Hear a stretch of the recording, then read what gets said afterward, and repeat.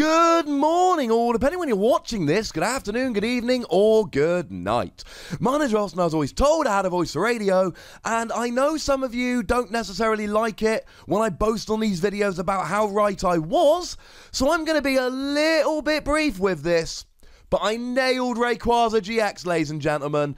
I was right. I say I was right. I had no say in this whatsoever. All I was doing was reporting what was sent to me by a friend who lived in Japan. And at the time, there was nowhere outside of Japan where this information had been posted. At least nowhere I could find it. Apologies if it was somewhere else.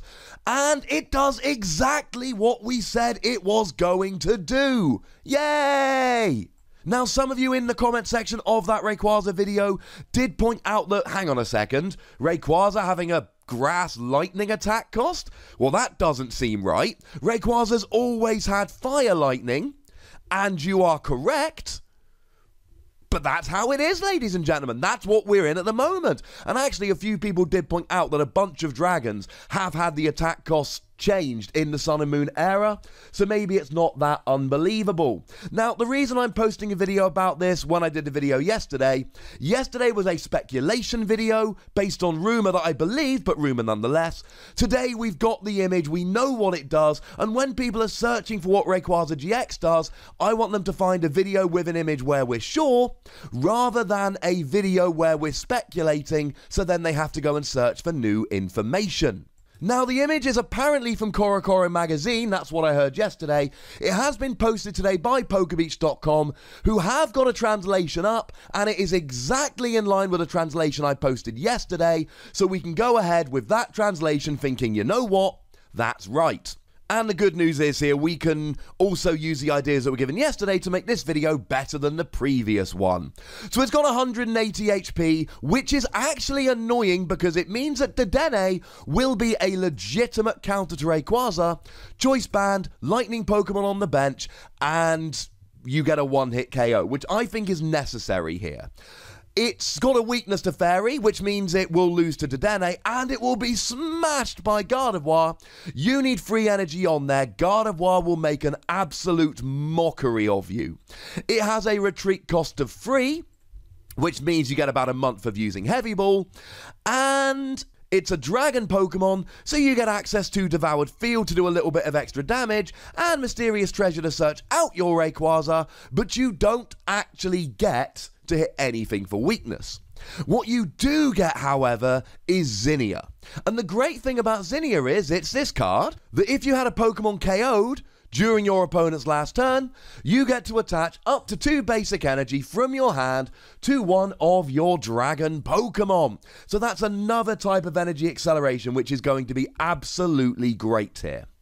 Now, the ability, according to my confidant over in Japan, is that you get to discard the top 3 cards of your deck when you play it, not once per turn, it's only when you play it to the bench. And then you can attach an energy, basic energy, from your discard pile. We think it's to this Pokemon. It might be to any of your Pokemon, but we believe it is to this Pokemon.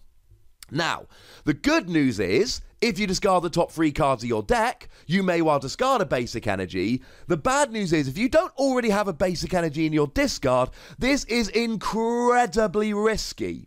In terms of you might not discard an energy, you might just lose some cards off the top of your deck. One of the presumptive best partners for this is Vikavolt, and if you end up discarding a bunch of Vikavolt or especially rare candy using this ability, that's a bit of a pain. I should also point out that if you start with Rayquaza on the bench, then you never get to play it down onto the bench, which means you lose the ability. But I do really want to mention here that with cards like Energy Switch and Multi-Switch, you could potentially get 2 Rayquaza abilities and a Multi-Switch in a turn, or an Energy Switch, and then you could actually get free energy on one Rayquaza turn 1, and you could be doing 90 damage, or potentially more, going second on your first turn of the game. This is a card that can legitimately donk, and it's been a little while since we had a good card that can do a fair amount of damage. Your opponent goes first and passes with a lone Zorua on the field.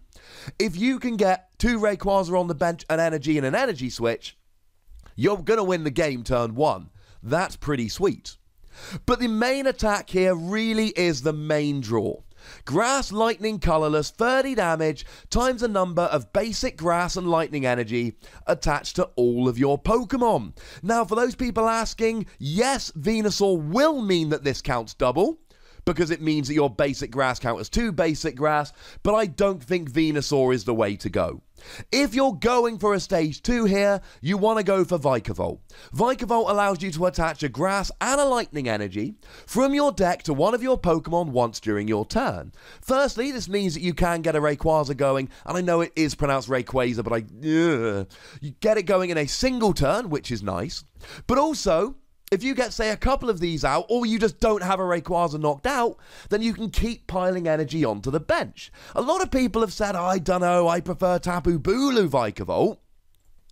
But firstly, Tapu Bulu can only hit 210 with a choice band. Rayquaza can literally hit any number you need it to. And Tapu Bulu discards the energy to do that. So if your opponent comes out and ability locks you with something like a Garboda in the short term, or maybe a Slacking in the longer term, then you're actually not going to be able to do this, whereas Rayquaza's got a whole bunch of other options here that it can use instead. And I think some of these options are really good. Obviously, you want to be using Max Elixir, at least until it's rotated, about a month after this card comes out. Obviously, you've got the ability here, but there's other things we can do. I've already mentioned Zinnia, which is great. And I really stand by Beast Ring here. You can play stuff like Pheromosa or Xurkitree, and the reason you play them over others is just because you can attack with them if you need to. And then when your opponent's got 3 or 4 prizes remaining, you can use Beast Ring to accelerate energy onto these, and every Beast Ring you drop is an extra 60 damage for your active Rayquaza. If you've got 8 energy on the field, you're doing 240. Your Rayquaza goes down, you lose 3 of those energy. You've still got 5 energy on the field, and you've still got all these other options for attaching energy. You're going to get 1 extra from your hand per turn, but maybe your Rayquaza gets KO'd, your opponent goes down to 4 prizes, and you play a Zinnia and a Beast Ring and attach from your hand. That's 5 extra energy without using something like a Vikavolt. And one of the cards I really like with this is Arceus Prism Star. It's not a card we get to talk about very often, but Arceus has got an amazing attack for 1 colorless energy. If you've got Grass, Water, and Lightning Pokemon on your bench, you do 30 damage, and you attach 3 basic energy from your deck to your Pokemon in any way that you like. Now, Arceus is a colorless and Rayquaza's a dragon, which is a pain, but you're probably going to be playing grass and lightning Pokemon anyway, so if you add in a water Pokemon, and let's face it, you need some draw power, 1/1 Octillery, you could potentially have Arceus here, be accelerating from your deck until it gets knocked out, and then the turn it gets knocked out, you can drop a Zinnia to accelerate another 2 energy, and then potentially use stuff like Beast Ring and all later on. There are so many options for accelerating energy with this, and you do so much damage with this attack. It's just phenomenal. And I'm sorry, I don't think Vikavolt Tapu Bulu is better. Tapu Bulu's got a lower output, needs a choice band to KO most of the best Pokemon in the format like Buzzwole and Zoroark, and is incredibly vulnerable to ability lock in a way that Rayquaza just doesn't have to be. And we've got a really good GX attack here as well. Discard your hand, draw 10 cards. How cool is that, ladies and gentlemen? That's amazing, because then you just get a new hand. Now, don't get me wrong, sometimes you'll have a hand you don't want to discard, so don't use it. But when Drampa was first revealed, I made a video telling you how good the GX attack was. And a lot of people, quite rightly, told me that they don't really want to use Drampa's GX attack. And I get that. But everyone who's played Drampa has had that turn where they've got nothing in their hand, and for 1 basic energy, they're back in the game. Even if your opponent ends you so you've got a 6-card hand rather than a 10-card hand, if you've got an unplayable hand and you're going to lose because you've got nothing to play, this could win you the game or at least stop you losing it this turn. It's phenomenal and great and brilliant, and I love it. If you've got a hand you don't want to discard, don't play it. Don't use this GX attack. But if you've got nothing, this can save you the game. It gets you a new hand of 10 cards, gets you set up. I mean, imagine playing a bridge at turn 1 to get all of your basics. This is, of course, only for the very brief window before it rotates in September. And then having just a rubbish hand with, I don't know, let's say you've got an Ultra Ball and a Lightning Energy in your hand. Well, great news. You just discard them both and draw a new hand of 10 cards. I think Rayquaza is a phenomenal Pokemon. I think it's one of the best GXs we've had in a while. I think it is a flat out, hands down, no question 5 WOSSY card. I think people are going to make builds of Rayquaza which just end up hitting ridiculous damage by turn 2 or 3 and just sweeping. I think people are going to have some success with this and win some very quick games.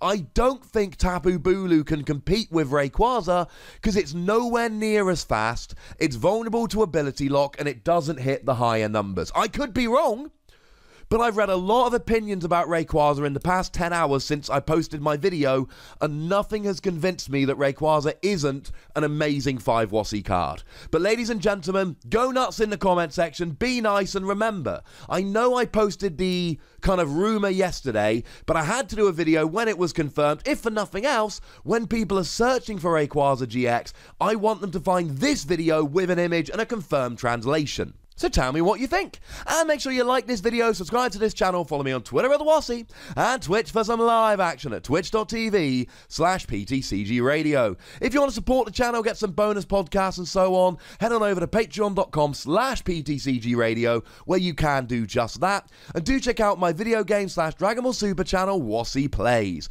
But by far the most important thing, as always, is to look after yourselves until next time. Thank you very much for watching. My name's Ross, and you've been watching PTCG Radio.